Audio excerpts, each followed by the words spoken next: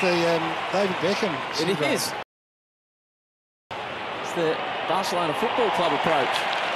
So both sides been a bit sloppy going forward. They're hard to dig in and answer on each occasion.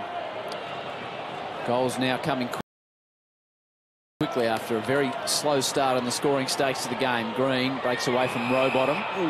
She's gone too far. To Buckley. And Taylor with the injury this week. So at the start of the game, and you said this. Thanks for your time.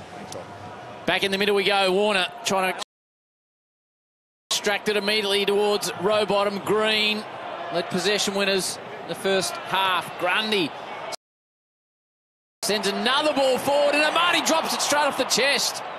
Had it before he spent it. Himmelberg under immediate pressure from McDonald. The Swans have come out firing. Kicked the last 7, and they don't look like they're done yet. Make that the last 8 for the Swans. Well, they'll start hot favourites in every one of those. Giants taking Adelaide away, Carlton at home, and Richmond away.